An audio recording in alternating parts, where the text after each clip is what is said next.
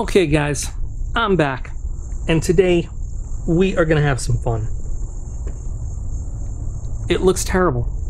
It just looks terrible. I've had this sitting around for a little bit. If you guys remember, a little bit ago, my best friend Adam was out here. We had some fun. We carved some scary looking wood gnomes, and we tested the that Gladius Odin-Wolf knife. And anyway, we were just looking around Walmart, just kind of goofing off, hanging out, and I saw this. And I wasn't sure if I had done a video on this thing before, but I couldn't resist it. It's a 6-in-1 multi-tool.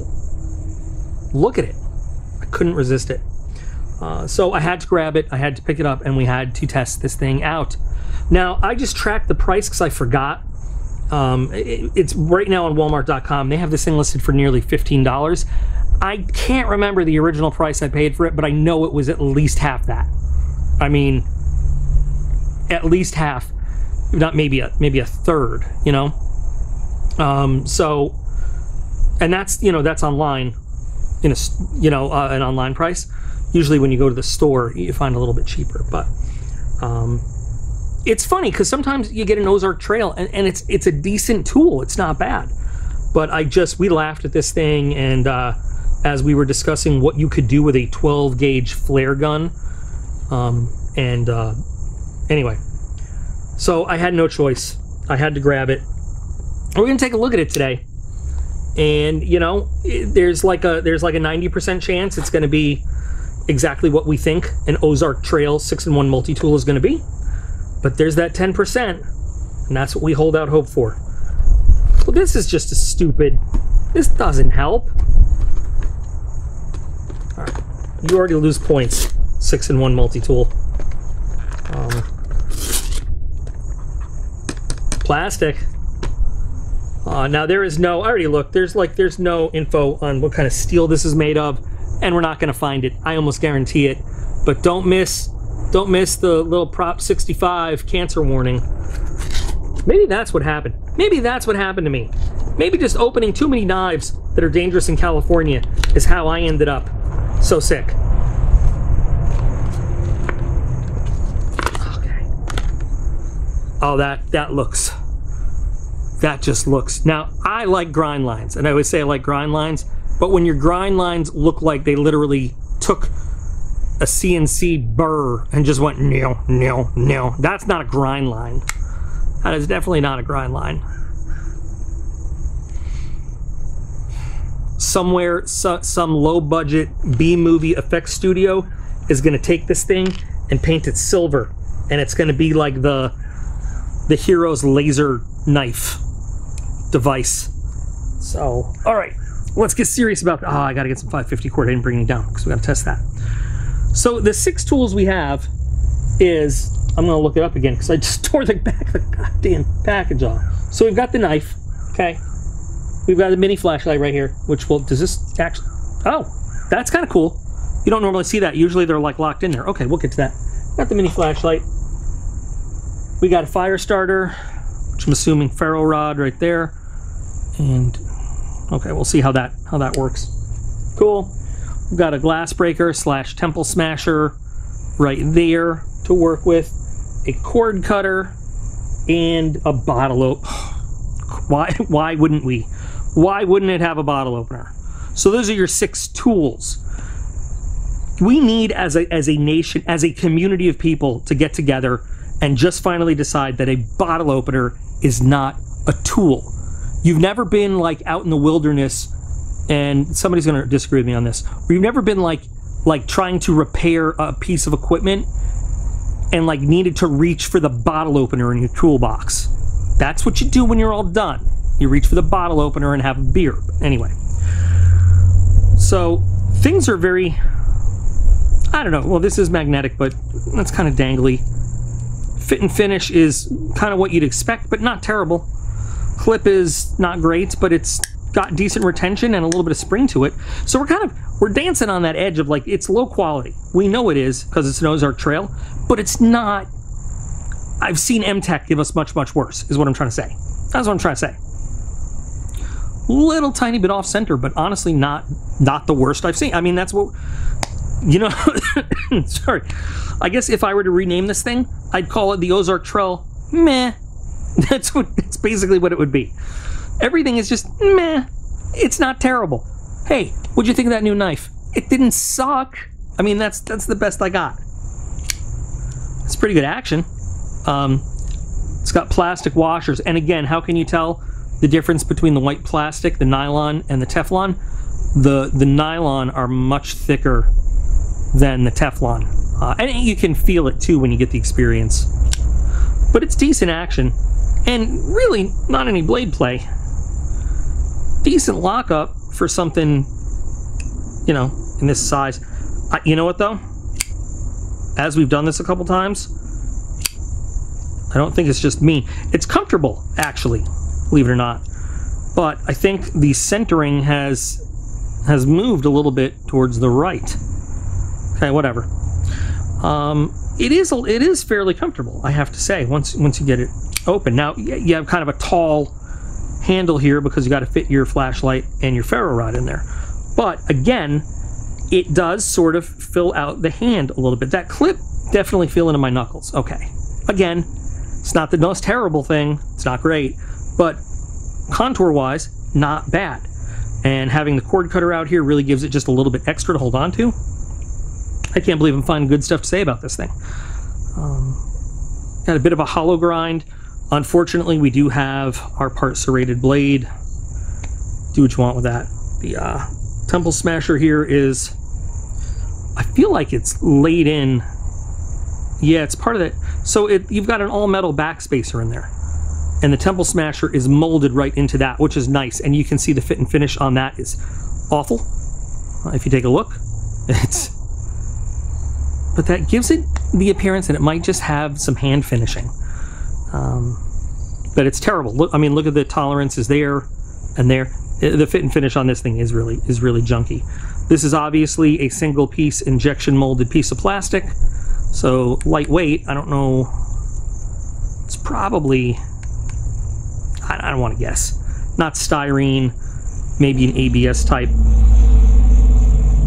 That truck doesn't know. He's not going to tell us. I don't know. But let's just get to what we got to get to here. I am surprised. I'm trying to avoid the serration area.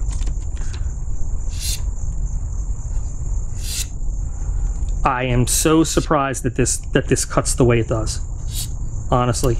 But again, remember, like I like to say, we should expect that out of the box. A knife should do that out of the box. It's a measure of the production standards and quality out of the package. Have no idea how well it's going to hold that edge, but the point is we take it out of the package. Let's say it's all we got, and we know it's at least going to get us through our first series of cuts. I'm tempted to say it's probably like a 420 or a basic 440.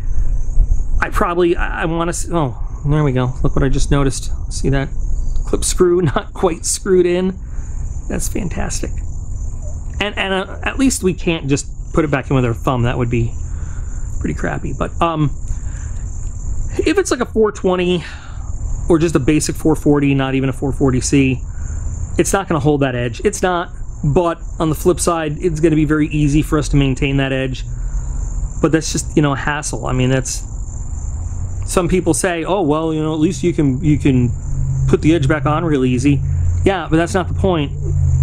Think about the pain in the ass and the stoppage and work to have to keep putting the edge on. The easier it is to put an edge on means the easier it is for that edge to come off. So that's not always a good factor. I mean, it is good to say sometimes, you know, it's easy to maintain the edge. But too easy to scrape steel off the blade means it's too easy for this edge to just come right off as you're working on it. So that's not always a great advantage to say, oh yeah, you can sharpen it really easily. Sometimes you want it to be a little bit difficult because that means you've got resilience in your steel. You know what I'm saying? So let's take a look at this little flashlight guy. Now I think they said we're going to have to... It's a little plastic.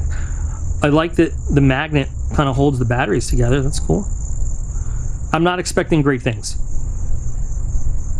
That's better than I was expecting. Honestly, better than I was expecting. And I wasn't expecting anything more than, you know, maybe 10 lumens out of this thing. It doesn't say, but what would you actually do with this little thing? I have no idea, but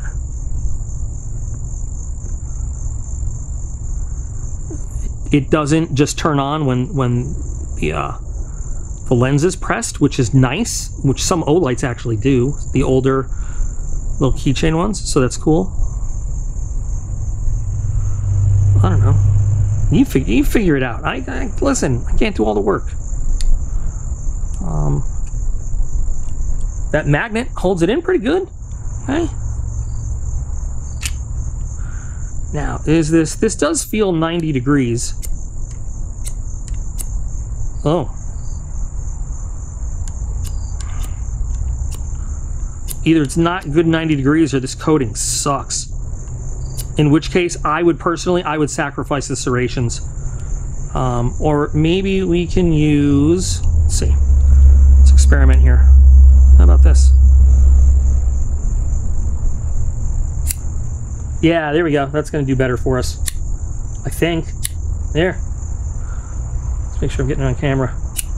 It's kind of awkward because you still have the plastic scale, but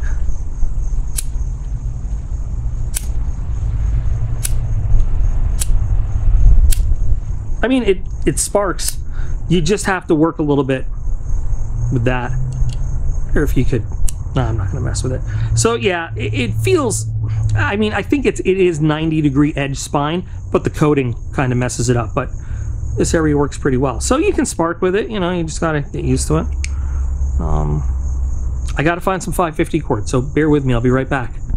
Back outside just in time for an EC-135, which is a civilian version of the Army's UH-172.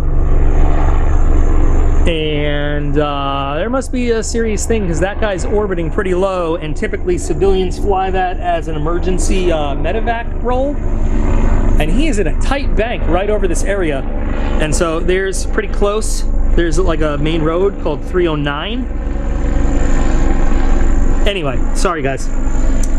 I still can't not look up. Anyway. So, got the 550 cord. So you know what, since we got the 550 cord, we'll go back to the blade real quick. We'll do a slice. That's not bad. We'll pull it on through. Your mom pulls it on through. Not bad, but I also, you know what, I kind of cheated. I was choked up a bit. I got some extra leverage. So let's do it for reals, yo. Let's grab the actual handle, and a little harder. Actually, a lot harder with the fulcrum point further down from where we were cutting, but it still did it, and it did it pretty well. I mean, it did it, but it was a lot more effort. So now, the final hokey pokey. Prepare to turn yourselves about.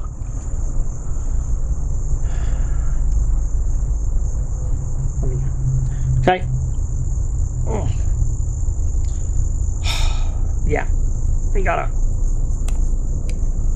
very unclean cut, and it doesn't, you know, we've seen some cord cutters that just pop right through, which is what they're supposed, I mean, that's what they're supposed to do, because if you get this in like a nylon webbing or clothes, it should just go right through there.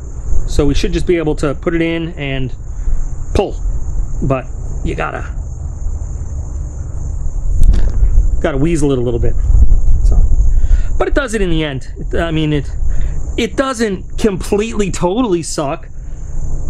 So, you know, like I said, I never intended this to be like a real serious review. I got this for fun. I thought we'd have a little bit of fun with it. And also, by the way, not everybody's got a ton of money to spend on the fanciest stuff. So if we can take a look at something lower cost, that might actually work out for some people. Or, you know, flip it around. Some people do have the money to spend on some expensive stuff, but they don't always want to throw that into some, you know, potentially knife-destructive situations. So, I'm really concerned by the Eurocopter up there. Anyway, so overall, not a don't know where I'd even rate this. If we had a scale, right, with a perfect mission on one side and a total pooch screw on the other. Sorry. So if this was going to be like a great knife on one side and like the worst knife we've ever had on the other, I don't know where this would fit in. It would fit in somewhere between decent and not very good. If you were to pack this up as a backup to your backup to your backup, I think it would get you through a few days. I wouldn't put a lot of faith in it past that. But I think it would get you through those few days. And that's all I would, and that's it. You would absolutely want to make sure that you carried a small stone with you and probably a little pocket set of bits, because I have a feeling you're going to need to retighten some tolerances on this as you go. But it is, you know, it is what it is. Like I said, they say $14 and some change now. I don't think I really could not see myself that day paying more than $6 for this. $7 at the most in store. So I really don't think it was that much, because I remember talking about the price with Adam and saying at that price I gotta get it just so we can have some fun on the channel, you know. So Ozark Trail is a Walmart exclusive kind of low budget brand, so that's where you're gonna find it. You can look for it online if you want, or go to the store if you want to mess with it. I might continue to mess with it a little bit, but most important part now is, so I got some questions that I'd love for you guys to answer in the comments, okay? Is this anything that you would consider for as a backup to your backup to your backup? Would any of you guys just consider picking it up just to try it out, just to give it a shot? Like if you found it at like the $5 level, 5, 6, 7, would you pick it up just to give it a shot, just to see, and maybe say, okay, let me try out an Ozark Trail? Because I have gotten some really cheap Ozark Trail knives, honestly, that were not that bad. Is this something that you would not even like allow to touch a hand that would touch another knife? Or is you all even intrigued at something like this? I'm just curious where we're at, because I'll say it again. I got this just to have some fun. Thought we could look at it together, laugh at it, but maybe be a little bit impressed with some of the stuff it does. I don't know. Are you impressed with any of what it does? You guys tell me. I'm really curious. So I hope we had a little fun in this guy, with this guy. So I hope we had a little fun with this little guy out here today. I hope you guys are a little bit entertained. Thanks for spending some time with me as usual. If you did have some fun, or if you hated it, whatever, still, go ahead, like, subscribe, share, hit the notification bell thingy, icon, whatever. Remember that you guys are all absolutely awesome. I appreciate every single one of you. And I'll be back again with something much better than this real soon.